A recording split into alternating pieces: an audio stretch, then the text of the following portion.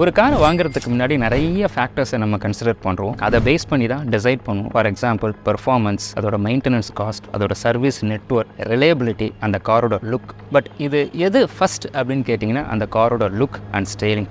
என்ன ஸ்டைலாக அந்த கார் இருக்குப்பா, அதுதான் it plays a crucial role in attracting buyers. இந்த டிசைனிங்க்கு பின்னாடி பார்த்தீங்கன்னா ஒரு மிகப்பெரிய டீம் இருக்கும். அந்த டீமை லீட் பண்ணுறது யாருன்னா ஒரு சீஃப் டிசைனர் இருப்பார். அப்படிப்பட்ட ஒரு டிசைனரோட லைஃபை தான் நம்ம கேம் சேஞ்சர் சீரீஸில் இந்த தடவை நம்ம பார்க்க போகிறோம். இவரோட கேரியர் growth பார்த்தீங்கன்னா ஜெர்மனில் ஒர்க் பண்ணுறாரு. சம்மந்தமே இல்லாமல் கொரியாவுக்கு மூவ் பண்ணுறாரு. அங்கே போய் ஒரு பிராண்டு இல்லை 2 பிராண்டுக்கு லைஃபே கொடுக்குறாரு. அவர் யாருன்னா is a true automotive design legend. நான் யாரை பற்றி பேசுகிறேன்னா பீட்டர் ஷ்ரையர். நான் எந்த காரை பற்றி பேசுகிறேன்னா கியா and Hyundai. Let's discuss Peter ஷ்ரையர், a game changer.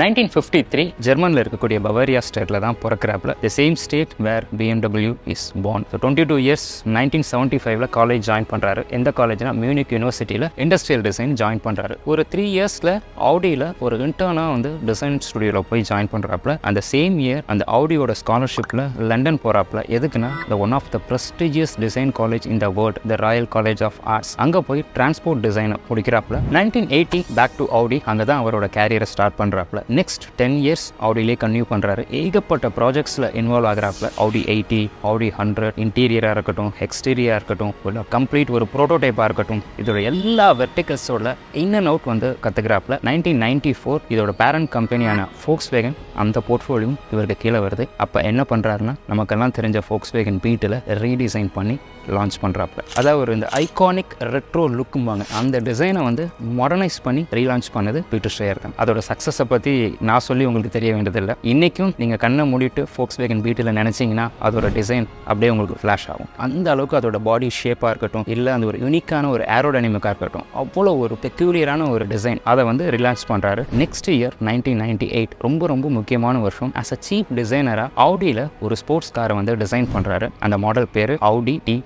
நமக்கெல்லாம் தெரிஞ்ச ஃபர்ஸ்ட் ஆடியிலேருந்து வந்த ஸ்போர்ட்ஸ் கார், கம்ப்ளீட்டாக இவரோட போர்ட்ஃபோலியோலேருந்து வெளியில் வந்த ஃபர்ஸ்ட் கார். இதோட சக்ஸஸை பற்றி கேட்கவே வேணாம். அன்னைக்கே நான் சொல்கிறது 1998லேயே ஒரு சீம்லெஸ்ஸான ஒரு டிசைன். அந்த டெக்னாலஜி பார்த்தீங்கன்னா லேசர் பீம் வெல்டிங் டெக்னாலஜி. அன்னைக்கு இவங்க தான் முத இன்ட்ரோடியூஸ் பண்ணாப்புல. அது எதுக்குன்னா அந்த டிசைனை வந்து ரொம்ப ஒரு ஸ்மூத்தாக வந்து காமிக்கிறதுக்காக அந்த டிசைனை பண்ணி வெளியில் லான்ச் பண்ணுறாங்க. மெக்கானிக்கலாக பார்த்தீங்கன்னா அது வந்து ஒரு I think 1.8 litre turbo charge engine. அது இல்லாமல் 5 speed manual gear box. 2+2 98ல் launch பண்ணுறாங்க. Insane hit. 99ல் Roadster launch பண்ணுறாப்புல. கேட்கவே வேணாம், அதுவும் இன்சேன் ஹிட். 2000ல் ஏகப்பட்ட அவார்ட்ஸ் வந்து ஆடி TT வாங்கி குமிக்குது. For example north American car of the year 2001 car and bike மேகசைனில் வந்து இந்த 10 பெஸ்ட் கார்ஸ் அப்படின்னு சொல்லி எவரி இயர் லிஸ்ட் பண்ணுவாங்க. கிட்டத்தட்ட 2 இயர்ஸ் கன்சிக்யூட்டிவாக இந்த காரை வந்து லிஸ்ட் பண்ணாங்க. அதுக்கப்புறம் அதிலே கேரியரை வந்து கண்டினியூ பண்ணுறாப்புல.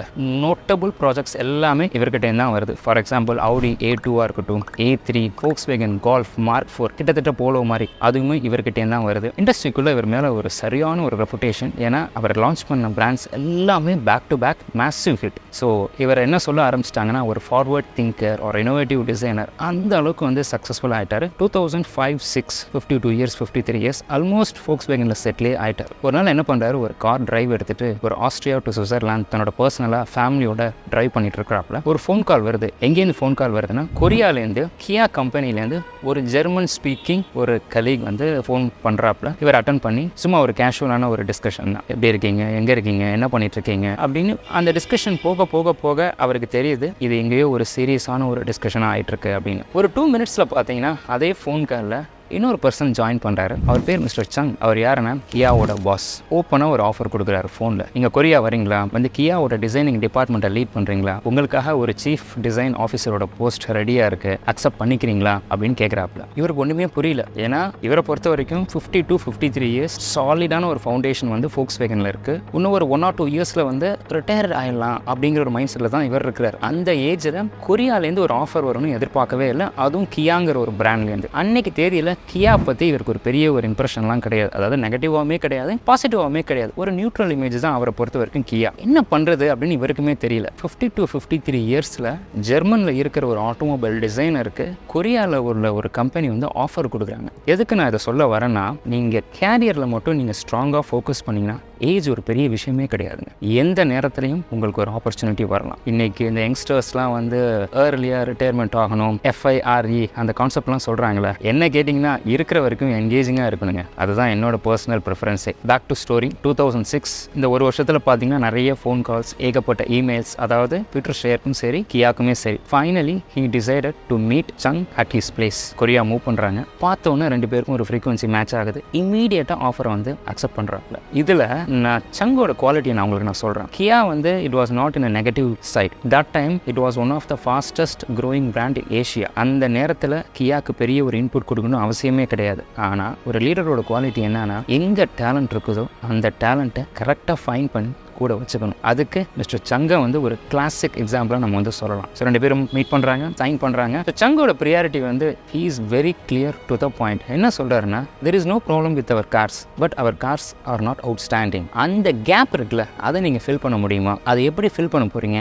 அப்படிங்கிறது தான் சங்கோட ப்ரியாரிட்டி. பீட்டர் ஷேயர் அவரோட ரூம்க்கு வராரு, திங்க் பண்ணுறாரு கியாக்கு என்ன பண்ணலாம் அப்படின்னு. சடனாக அவரோட மைண்டு வந்து BMW இமேஜ் வந்து ஃப்ளாஷ் ஆகுது. அதோட ஒரு யூனிக் சிக்னேச்சர் டச் இன்னைக்கு வரைக்கும் என்னன்னா, அதோட அந்த கிட்னி கிரில் இது மாதிரி நம்ம ஏன் நம்ம கியாக்கு பண்ணக்கூடாது அப்படின்னு கான்செப்டை பிடிச்சிட்டாரு. சரி எந்த மாதிரி பண்ணலாம் அப்படின்னு திங்க் பண்ணிட்டு இருக்கப்ப டைகரோட ஃபேஸ் வந்து அவருக்கு வருது. டைகரோட 3D ஆங்கிளில் பார்த்தீங்கன்னா அதோட ஐஸ் அண்ட் நோஸ் அண்ட் மவுத்லாம் பார்த்தீங்கன்னா அந்த ஐஸ் வந்து ரொம்ப ஒரு அலர்ட்டாக இருக்கும். அதுவும் வைட் ஆங்கிளில் பார்த்தீங்கன்னா அதோட கண்ணு மட்டும் அப்படியே பளிச்சுன்னு தெரியும். இந்த கான்செப்டை நம்ம ஏன் வந்து கிரில்க்கு யூஸ் பண்ணக்கூடாதுன்னு ஒரு வைடான ஒரு ஃப்ரண்ட் கிரில்ல ஒரு indent and centre both top and bottom அதை வச்சு இன்ட்ரோடியூஸ் பண்ணுறாரு. அந்த கிரில் தான் டைகர் நோஸ் கிரில். நீங்கள் இங்கே பார்த்துட்ருக்கிறீங்களே அந்த கிரில் தான். கனவுல கூட நினச்சி பார்த்துருக்க மாட்டார். இந்த டைகர் நோஸ் கிரில் வந்து கியாவை எங்கேயோ கொண்டு போய் விட போகுது. அஃப்கோர்ஸ் அவருக்கு ஒரு சின்ன இன்ட்யூஷன் இருந்திருக்கும், இது பயங்கரமாக ஹிட் ஆகுன்னு. ஆனால் இந்த அளவாங்கிறது நமக்கு தெரியல. என்ன பண்ணுறாரு, அந்த டைகர் நோஸ் கிரில்லை வந்து கான்செப்ட் பண்ணிட்டாரு.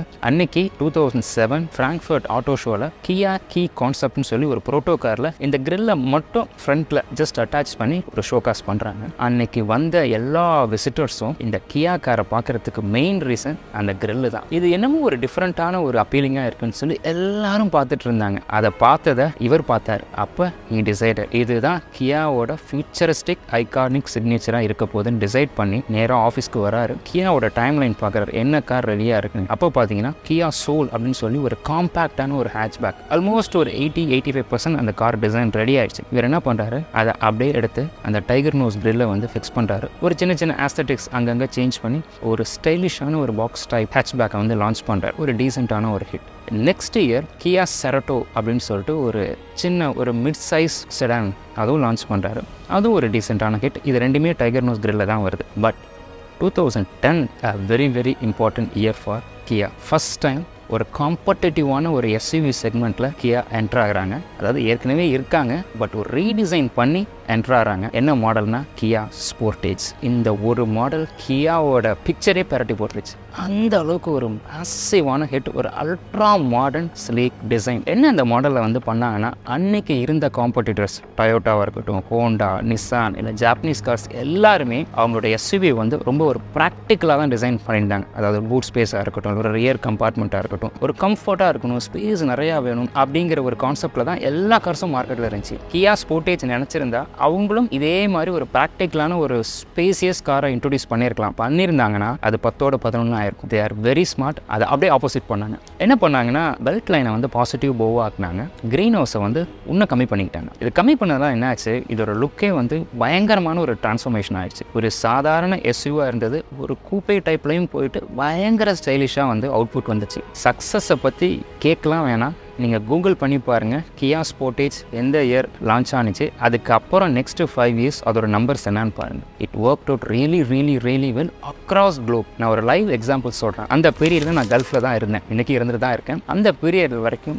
இருக்கக்கூடிய SUV-லே ரொம்ப சீப்பான ஒரு SUV எதுனா கியா ஸ்போர்டேஜ் தான். அன்றைக்கி இருந்தக்கூடிய ஜாப்பனீஸ் மேக்கர்ஸாக இருக்கக்கூடிய ஹோண்டா, நிசான் அண்ட் டொயோட்டா யாருமே இது ஒரு காம்படிட்டராக மதிக்க கூட இல்லை. ஏன்னா அவங்களோட ப்ரைஸ் 3 times ஹையர், இது 3 times லோயர். ஆனால் இந்த 2010 இந்த ஒரு அல்ட்ரா மாடர்ன் வெர்ஷன் உள்ள லான்ச் ஆனிச்சு பார்த்தீங்களா. இந்த 3 பிராண்டுக்கும் அப்படியே காம்படிட்டராக ஆனது மட்டும் இல்லாமல் இந்த 3 பிராண்டோட ஷேரை ஓவர் நைட்டில் வந்து தூக்கிடுச்சு. அந்த அளவுக்கு ஒரு இன்சேன் ஹிட்.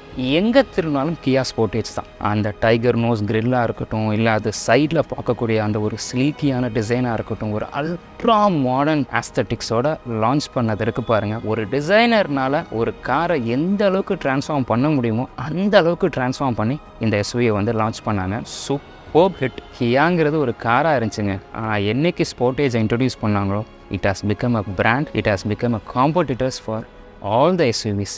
நெக்ஸ்ட் இயர் அடுத்த ஒரு சூப்பர் ஹிட் என்ன பண்ணாங்கன்னா கியா ஆப்டிமா. ஒரு செடானை கிட்டத்தட்ட கியா ஸ்போர்டேஜில் என்ன பண்ணாங்களோ அதே aesthetics including tiger nose grill அப்படியே லான்ச் பண்ணி மார்க்கெட்டில் இன்ட்ரடியூஸ் பண்ணுறாங்க. இந்த 2 பிராண்ட் மட்டும் கியாவோட சேல்ஸை ஒரு தடவை இல்லை 2 தடவை இல்லை 5 டைம்ஸ் இன்க்ரீஸ் பண்ணி கொடுத்துச்சு. குளோபலாகவே ஒரு கொரியன் மேக்கர் எல்லா கம்பெனிஸ்க்கும் எந்த விதத்துலையும் குறைஞ்சவங்களே இல்லை அப்படின்னு ப்ரூவ் பண்ணது இந்த 2 மாடல் தான். அவார்டை பற்றிலாம் கேட்கவே வேணாங்க.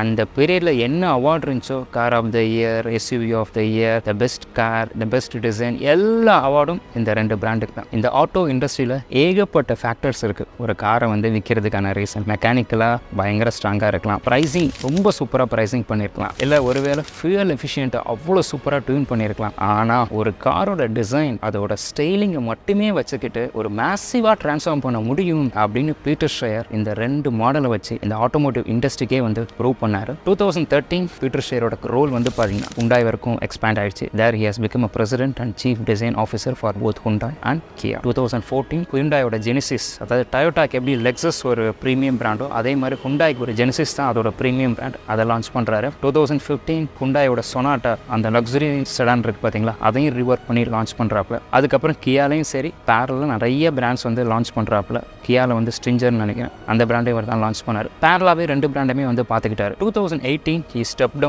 down சொல்ல முடியாது. It's a kind of semi retirement. He moved to the top line of Hyundai, a president of design management for entire Hyundai Motor Corporation. இன்னைக்கும் ஆக்டிவா ஒரு சில ப்ராஜெக்ட்ல அவரோட இன்புட்ஸ் வந்து கொடுத்துட்டு தான் இருக்கு. அந்த Hyundai and Kiaவோட ஃபியூச்சரிஸ்டிக் டிசைனை வந்து இவர் தான் வந்து லீட் பண்ணிட்டு இருக்காரு. இவரோட போஸ்ட் வந்து யார் இப்போ பார்த்துட்டு இருக்காருன்னா மிஸ்டர் லக் டாங்கர்வால்கின்னு சொல்லிட்டு ஒரு Belgian automotive designer. he was ex Audi, Lambo and Bentleyயோட designer தான். now he is the one taking care of both Hyundai and Kia. இன்னைக்கும் இவரோட ரோல் டாப் லெவலில் மெயின்டைன் ஆகிட்டு தான் இருக்குது. Hyundaiலையும் சரி கியாலையுமே சரி. இவருக்கு கீழே தான் எல்லா டிசைனிங் டிபார்ட்மெண்ட்டுமே வந்து ஒர்க் ஆகிட்டு இருக்கு. இப்போ ரீசெண்டாக அவரோட இன்டர்வியூவில் கூட ஒரு 2-3 இன்ட்ரெஸ்டிங்கான கொஸ்டின்ஸ் வந்து கேட்டாங்க. ஏன் Hyundaiயும் கியாவும் ஒரே மாதிரியே இருக்குது, ஏன் நீங்கள் வந்து ஒரு டிஃப்ரென்ஸே நீங்கள் வந்து காமிக்கலை, அதாவது நீங்கள் லீட் பண்ணுற நேரத்தில். அவர் என்ன சொன்னார், எனக்குன்னு ஒரு டிசைனிங் ஸ்டைல் இருக்குது, அதே மாதிரி கொரியாவுக்குன்னு சில யூனிக் கேரக்டரிஸ்டிக் இருக்குது, அது ரெண்டுமே நான் வந்து காமிக்கணும். Hyundaiல நான் ரவுண்டாக பண்ணேன்னா கியாவில் ஸ்கொயராக பண்ண முடியாது, இல்லை கியாவில் நான் ரவுண்டாக ஒன்று பண்ணேன்னா Hyundaiல வந்து நான் ஸ்கொயராக பண்ண முடியாது. அந்த மாதிரினா டிசைனில் வந்து ஒரு டிஃப்ரென்ஷியேஷன் பண்ண முடியாது. Hyundaiயும் சரி கியாவும் சரி ரெண்டுமே நீங்கள் மார்க்கெட்டில் பார்த்தீங்கன்னா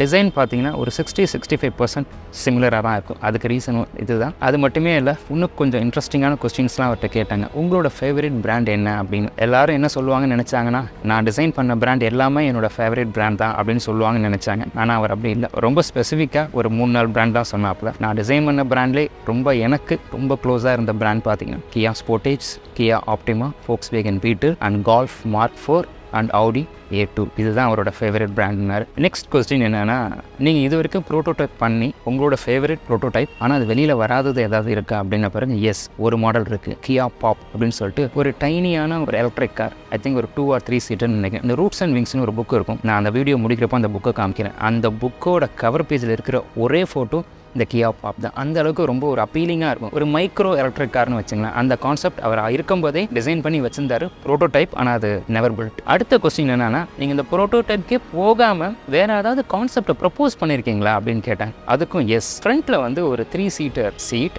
பேக்கில் வந்து கைண்ட் ஆஃப் ஒரு இந்த ஜம்ப் சீட்டுமாங்க, அந்த மாதிரி பண்ணி நான் ஒரு டிசைன் பண்ணலான்னு இருந்தேன். ஆனால் அது அந்த சேஃப்டி இஷ்யூனால ஃப்ரண்ட் சீட் வந்து என்னால் பண்ண முடியல. மேபி இன்னைக்கு என்னால் பண்ண முடியல, ஃபியூச்சரில் என்னோட அசோசியேட்ஸ் அதை பண்ணலாம் அப்படின்னு வந்து சொல்லி முடிச்சாப்புல. ரொம்ப இன்ட்ரெஸ்டிங்கான ஒரு இன்டர்வியூ அது. நிறைய இன்சைட்ஸ் வந்து இருந்துச்சு. ஒரு காரை வந்து 4 கேட்டகரியாக நீங்கள் வந்து பிளேஸ் பண்ணலாம். Engineering driven, finance driven, marketing driven, design driven. ஆனால் ஒரு டிசைன் ட்ரிவனை மட்டுமே ப்ரிடாமினெண்ட்டாக அதை கையில் எடுத்து ஒரு பிராண்டை மேசிவாக ட்ரான்ஸ்ஃபார்ம் பண்ண முடியும் அப்படின்னு பீட்டர் ஷ்ரையர் தான் இந்த ஆட்டோமோட்டிவ் இண்டஸ்ட்ரிக்கு ப்ரூவ் பண்ணி வந்து காமிச்சார். இந்த ஆட்டோமோட்டிவ் வேர்ல்டில் டிசைனிங் டிபார்ட்மெண்ட்ங்கிறது ரொம்ப சின்ன டிபார்ட்மெண்ட், ரொம்ப காம்படேட்டிவான டிபார்ட்மெண்ட். அதில் என்ட்ராகவும் முடியாது, அதில் என்ட்ராகி ஷைனாகவும் முடியாது. அவ்வளோ பெரிய கண்ட்ரி நம்ம இந்தியாவை எடுத்துங்க, எவ்வளோ OEMs இருக்காங்க. ஆனால் இன்றைக்குமே 3 ஸ்டுடியோ தான் இந்தியாவிலே இருக்குது. For example Suzuki, Tata and Mahindra. மற்ற எல்லா பிராண்ட்ஸுமே ஒரு சேட்டலைட் மாதிரி தான் ஆப்ரேட் பண்ணுறாங்க. அதாவது எங்கேயோ இருக்கிறாங்க, இங்கே ஒரு சின்னதாக ஒரு ஹைப்ரிட் செட்டப்பில் தான் வந்து ஆப்ரேட் பண்ணுறாங்க. அப்போ பார்த்துங்க, இந்தியா மாதிரி அவ்வளோ பெரிய ஆட்டோமோட்டிவ் மார்க்கெட்லேயும் இந்த டிசைனிங் ஸ்டுடியோஸ் கிடையாது.